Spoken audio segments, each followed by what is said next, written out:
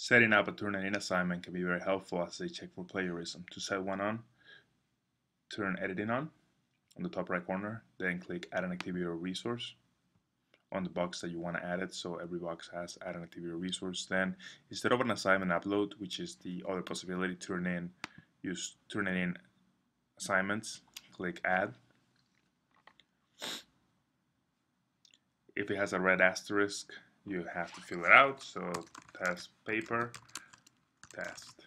Summary can be just the description of the assignment. Submission type, usually you use file upload. However, you can have a text box that people fill out, and that will also be checked for plagiarism. Here you can determine the number of parts. So if they have 5 files to upload, you can determine here that they have up to 5 files to upload. The file sizes are up to 20 megabytes, which is usually not a problem for Word documents and PDFs. They're usually not bigger than that. If they are, then maybe they can submit it in parts. PDF editors and Word documents can be split into parts when they're being saved. It can be helpful for students to be able to see their reports so they can improve upon their submissions. So you can allow that if you want to. Then if you want to allow late submissions, you can do that as well. Here usually I tend to prefer that reports can be overwritten so that basically a student can modify their submission and resubmit if there are any problems and there's a red flag and basically the student seems to be plagiarizing.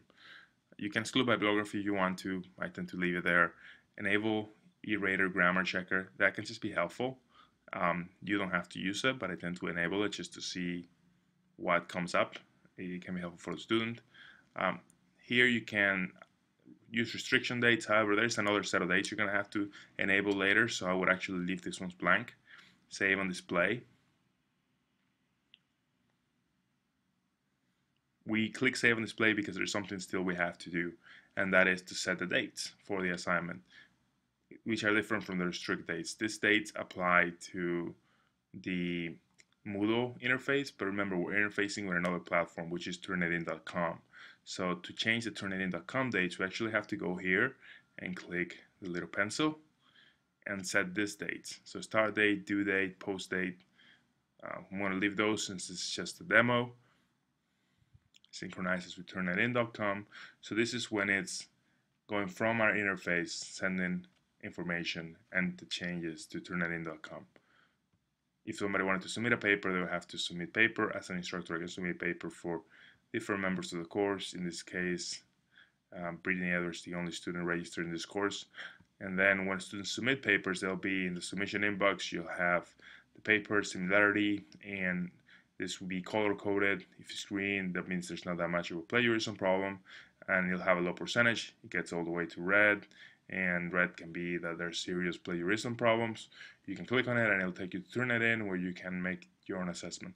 But I'll cover that in another video. This is just a video of how to set them up and how you have to make sure you set the dates within TurnItIn in the second page, in the internal page, after going through the whole assignment setup with at the beginning.